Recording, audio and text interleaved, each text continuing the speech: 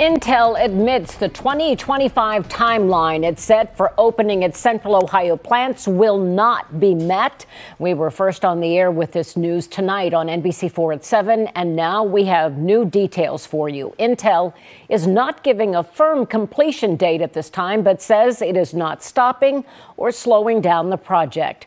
Thank you for joining us for NBC4 at 11. I'm Colleen Marshall. Hello to you. I'm Kerry Charles. NBC4's Isabel Cleary has been digging through the company's agreement with the state. She also spoke with an Intel representative and shows us where the project stands now. Isabel? Colleen, Kerry, I spoke with an Intel representative who said the 3 to 5 year timeline for projects like these is still accurate.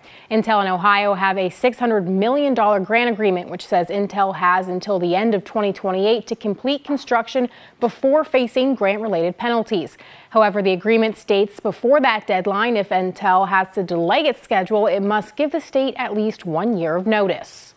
Intel says while it will not, in the company's words, meet the aggressive 2025 goal as anticipated, construction is still underway.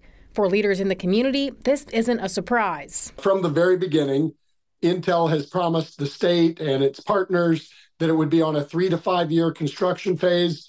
It's still on a 3 to 5 year construction phase. Ohio Chamber of Commerce President and CEO Steve Stivers says when Intel said 3 to 5 years, he doesn't think anyone meant they'd absolutely be done in 3. You know, this is mostly a big nothing burger to me.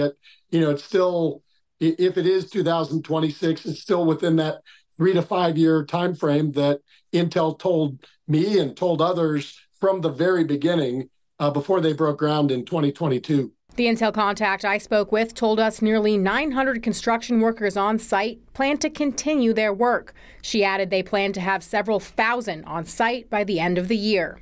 We reached out to the governor's office for his reaction. A contact there tells us the Wall Street Journal reports of delays due to market concerns are inconsistent with what they have heard. The governor's office also says delays are not uncommon. The city of Johnstown sent a statement saying they have not heard anything to indicate there has been any significant delay in construction. Senator Sherrod Brown's office also sent a statement saying he will continue to work with Intel and local and federal officials to ensure that this project moves forward. I don't think there's any reason to be worried. You know, the federal government is releasing CHIPS funding right now. Everything is moving exactly as it's supposed to.